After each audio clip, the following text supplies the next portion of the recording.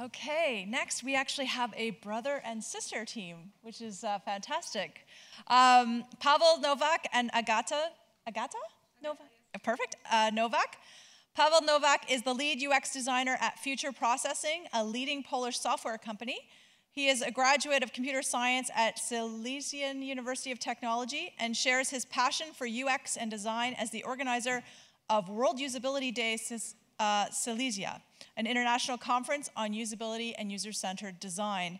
His sister, Agata, is one of the core organizers of the international conference World Usability Day Silesia and Agile Silesia meetups in the Silesian region.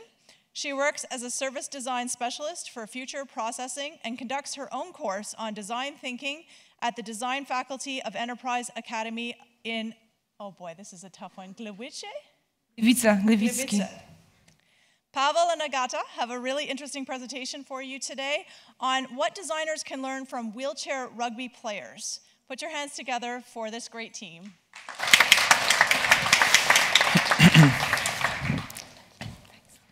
Hello. Do you hear me well? Yeah. Hello. So thank you for the nice introduction. My name is Agata, and yeah, I'm Pavel. We are brother and sister. Yeah, definitely. That's it. We are working for the software development company. So we are doing software and some applications and cool stuff. Basically, the things you do also. But today we're gonna introduce you to the project we are doing, and it's from totally different domain. So. Okay, so let's start then. Is it working? Okay. So imagine that you want to spend your weekend and doing something completely different, something that you have never actually done before. Well, that's my actually assumption. This is you. You're standing in the line. You're standing in the line to the special sports event in your community, rugby tournament. But not the normal rugby as we know it, but the wheelchair rugby tournament. Probably you know nothing or very little about the sport, so I'm guessing you're gonna head to the information point to understand what is this event all about. You're gonna pass some beverages and some candy stops going to the information point. You could probably get a balloon there, or maybe your face painted, something to drink. Finally, you reach the information point when you get the flyers, the information about the program, the whole event. Of course, you can also buy there some objects connected with the sport, as, for example, sport fun gadgets, T-shirts, scarves, and caps. And you feel satisfied with the information, and you're heading to the main sports hall. There's also on your way a gallery with pictures, some screenings, there's an emergency point for some unfortunate fellows, and a big swimming pool with plastic balls for children. You reach the main sports hall, and there's a volunteer specially prepared who's going to show you your place and show you around and interest you in what is happening on the pitch. So you sit. You watch the game. The game is commented by the professional speaker who's telling you all about what's happening on the pitch. There are cheerleaders who are cheering and dancing and singing for the winning team. And of course, there's a huge golden cup that both teams are fighting for. If you decide to go outside for a moment between the games, you can go back, or you can actually take the hard way and see some stuntmen, disabled stuntmen, who are performing their acts on the slalom with obstacles. You can also try it out if you want and sit on the wheelchair and actually do it yourself. At the end, there's also a place for you to perform if you have a need to use an open mic, say something nice to the organizer, or even sing a karaoke. Okay, this customer journey map was designed by Sebastian. Sebastian is a tetraplegic. He suffered the injury of his spine. So the upper part of his spine was damaged during an accident. He has paralyzed legs, and he is able to use his arms, but he has only a little function in his hands. So he can grab some things and draw in. Yeah, that's why the drawing looks very nice, but it's yeah, you know. So Sebastian is a wheelchair rugby player, and we were honored to work with him as like with his fellows from the wheelchair rugby team during the workshops we were conducting since September 2013. The workshops were organized in our company. During the project we are doing together. We call it the Betterment Project, and it's then accompanying project to WUD Disability Day Silesia conference. As it was mentioned before, we are organizers of WUD Disability Day Silesia, and every year we are trying to go beyond the normal conference and do something else, and do some participatory projects, and use our energy and motivation to not just to organize the conference, but to help someone. We feel that it's cool. So this last year, we decided to make the participatory project with NGO. The theme of the conference was healthcare, collaborating for better systems. So we were looking for the NGO we can work with, and that's how we found the Integration Sports Club, the Riders, from Mikołów City in Silesia, and we start our collaboration. So the first assumptions, we are really lucky to be friends with and to collaborate with people who not only are helping us with the conference, but they really want to do something extra after the working hours, do something educational, fun, and also something meaningful. So we meet with our team, and we were talking about what we can actually do with our competences and capabilities. We kind of evaluated it, because our team is pretty much interdisciplinary. Everybody's a little bit connected with IT. We have QAs, we have developers, marketing also, people from the marketing, designers. And we are willing to do a lot of fun stuff, but we have limited time. It's limited probably to evenings and some weekends. So when we evaluated all of it, we decided that maybe the best option for us is to find a local NGO that we can support by using some service design techniques, working together hand in hand, evaluating their issues, their challenges, and maybe we can do something about it. Maybe together we can redesign or rethink the service to make it a little bit more functional, better, yeah. A little bit better. So that was the first assumption. We didn't actually know what's going to happen, but we were pretty sure that there's going to be fireworks at the end. So when we met the riders for the first time, we actually met with 3 people from the management, and they told us about everything that the club is doing. We assumed, while talking to them, that the users are actually wheelchair rugby players, that they are not a part of the club itself, they are the team, and the club, the 3-4 people involved in the process, are the service provider for the wheelchair rugby team. So we started a little bit the analytical process with stakeholders interview, mapping, touch points, talking about all the services that they are doing, organization, finding the finance, grants, sponsors, all this kind of stuff, logistics, taking the riders to the trainings and taking them back, and so on and so on. And then we felt that we don't know too much. So we have to change a little bit our process and go step back and meet the team and meet the whole club. So we put on our investigators' hats, and we took some microphones, notes, some things to make notes, and we visited riders for the first time on the training. Yeah, definitely, it was like it. And it was a great opportunity for us, because it was the first time we were able to meet the players and to learn a little bit about themselves, about the history of their lives and accidents and motivations related to sport, and about the wheelchair rugby itself. So we were very curious and anxious about the whole meeting, because we had never an opportunity to work with disabled people. So we were a little bit anxious, but everything went pretty well.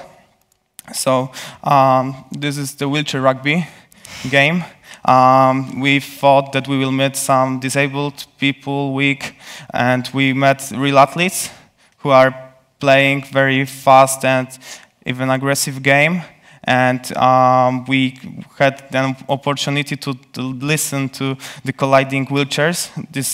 These are not normal wheelchairs, it's more like a tank or something. And and we felt this beautiful spirit of sport, and what I think it's this game shows what's the real meaning of sport. And for those guys, it's more than a sport. It's the way for them to go back to life, go back to society after the horrible accident which happened when they were young, in our age or even younger. So a little bit about the game. It was designed in Canada in 70s. Yeah, hooray! And it was called Murder Ball because of the pace and aggression and everything. You maybe know the documentary called The Murder Ball. It's made by MTV in 2004, and it's about Canadian representation of rugby. This game is designed for tetraplegics. It's the only game they can play, and the rules are quite simple. It combines basketball, rugby, volleyball, and hockey rules. Yeah, but it's really simple, and basically that's it. We had also an opportunity to play with them, and believe me, when you will sit on the wheelchair rugby, you have no chances to win. So, yeah, we learned a lot about the sport, but we also had a chance to meet the team, meet the riders, all of them, and to learn about the people involved in this service, as we said before. And that was the moment when we realized that the riders are the people. It's not only the management, that's the service provider, as we called them at the beginning, but all of them, the players, they are involved in the process. They have their own responsibilities. But because of the lack of the good ways of communication between the managers and the players, all those activities that they are promoting and they are offering are not as good as they could. So we somehow both sides, we and the riders, we identified it as a huge challenge. So as you can see here on the picture, the riders are the club. It's actually two teams, the riders and the sitting horses. And it's over 20 players from different cities in Silesia. Some of them even actually lives in the social house. Probably, I don't know if it's the correct name in English. So also we have coach, we have judges, we have technical staff, a number of eager volunteers, growing number, family, friends, and one dog, pretty cute one. So, as I said, we identified the problem of communication. It wasn't a lack of enthusiasm, it wasn't a lack of people, of energy, of ideas, but the problems and the processes of communication and integration inside the club was causing and was resulting in a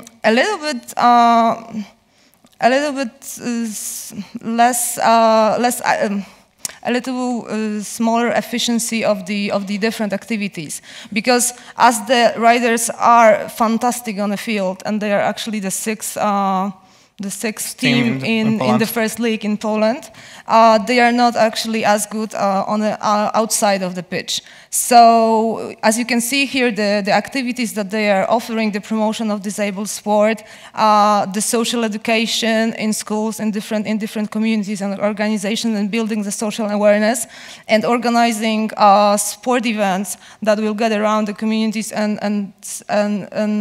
and build the social awareness that I said before, are not as good developed. So when we sat together with the riders, the whole team, we decided that we need to make it our challenge. We formed it in this question: how might we work out better strategy of communication, supporting a sense of integration inside the riders club? Then we thought how we actually can do it, and we chose one common goal, the goal that's going to be common for them and for us.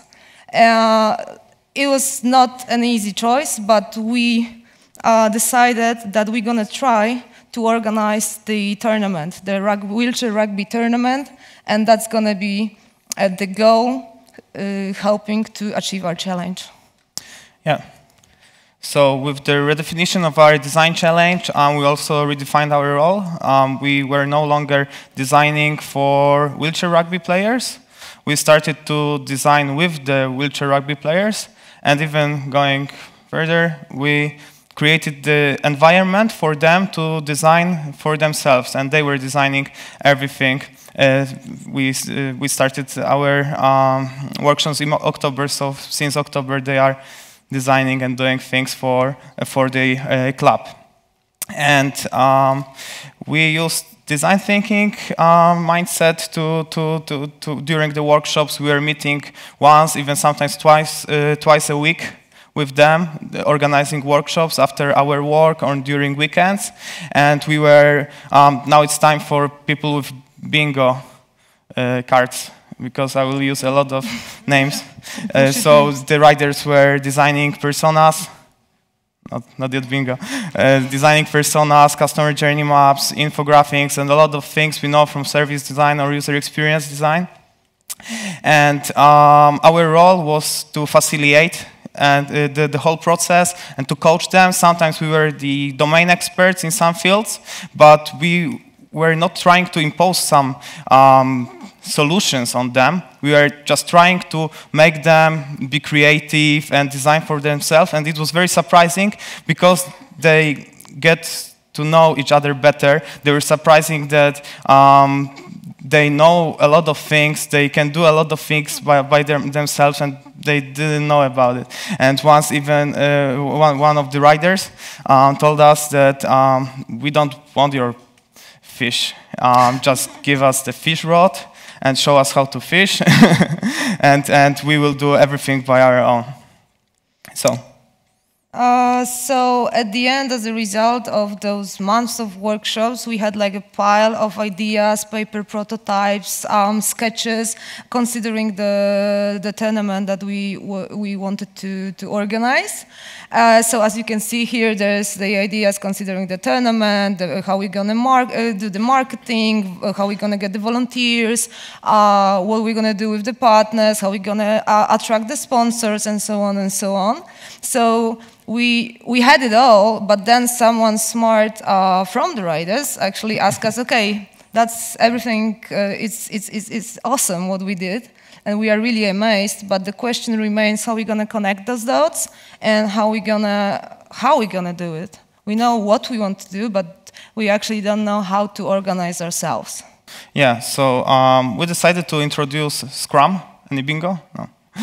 We decided to introduce SCRUM to the riders, and we have an experience in agile methodologies, especially in SCRUM, in IT projects, but we felt that it will be very suitable for them to use it as an organizational framework to organize their work. So the last 3 workshops in December we spent on coaching them in agile methodologies.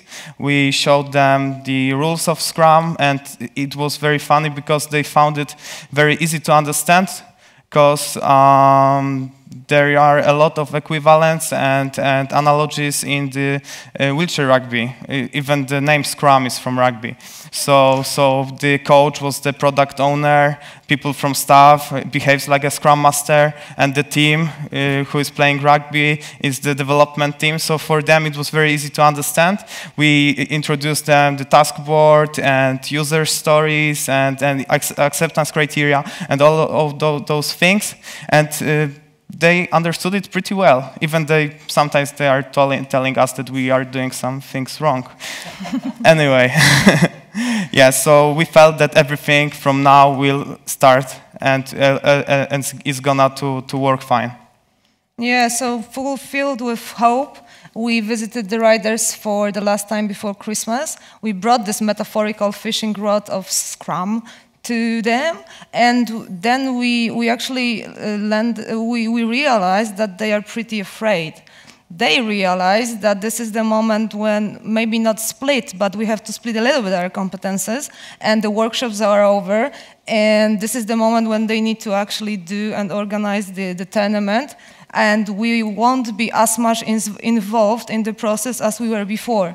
Well, that was a hard moment. We felt a little bit disappointed because filled with hope, and then seeing all of it was disappointing for us and for them as well. But we thought it's Christmas, so give ourselves a break, and we will just wait till the New Year's. And we will give ourselves a break, and we talk it through again in January. So, and we did. Yeah.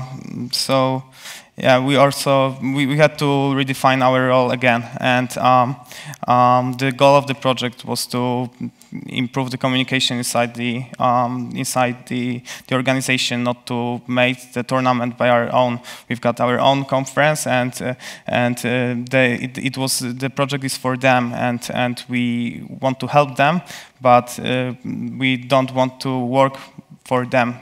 For their goal, because it shouldn't yeah, it doesn't make any sense. So we redefine our role again and became some kinds of consultants and agile coaches. And from 7th of January 2014, we had the first sprint planning, and there was a lot of people very motivated and full of great ideas. We have chosen the product owner and the scrum master, who are doing impressive work, and I'm sure that the riders are very aware of our role now in the whole process. Sometimes we are helping them in some organizational tasks, but we are trying to help them in the process improvements. So during every retrospection, we are talking with them. We are helping Scrum Master and Product Owner if it's needed, and I think it really works, because we are after 5 3-week-long sprints, and riders made a lot of great work.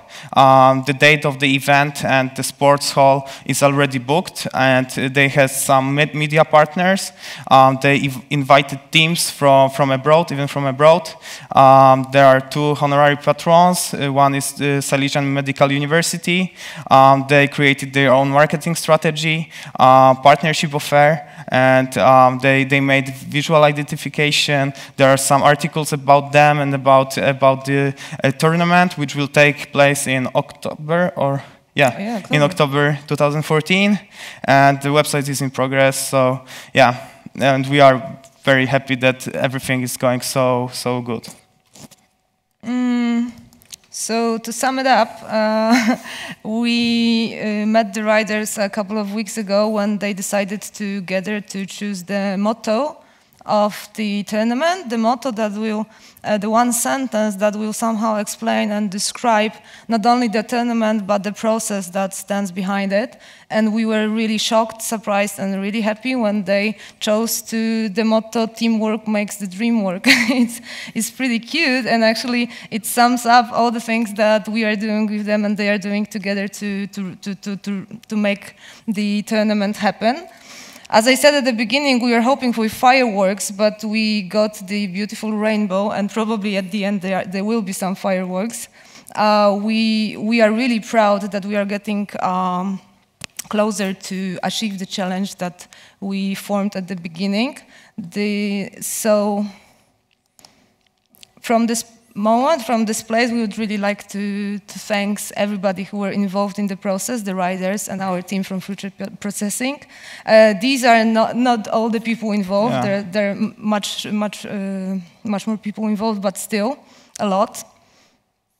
And yeah, if you would like to join us and help in the preparations of tournament, or just share this idea of rugby, wheelchair rugby, so just you can catch us everywhere here since 7 p.m. or mail us or whatever. And you have to come in October. Yeah, and definitely you are all invited in October for the wheelchair rugby tournament.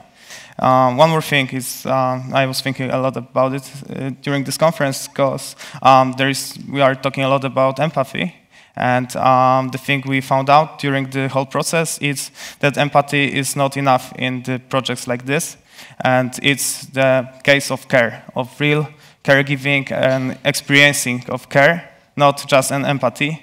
And empathy is not enough in projects like this, because you have to share the great moments, as like you have to share with them, with the people we are working with, the moments of truth and when the things are not going right. So experience the ongoing process. Yeah. So basically that's it. Thank you. Thank you very much.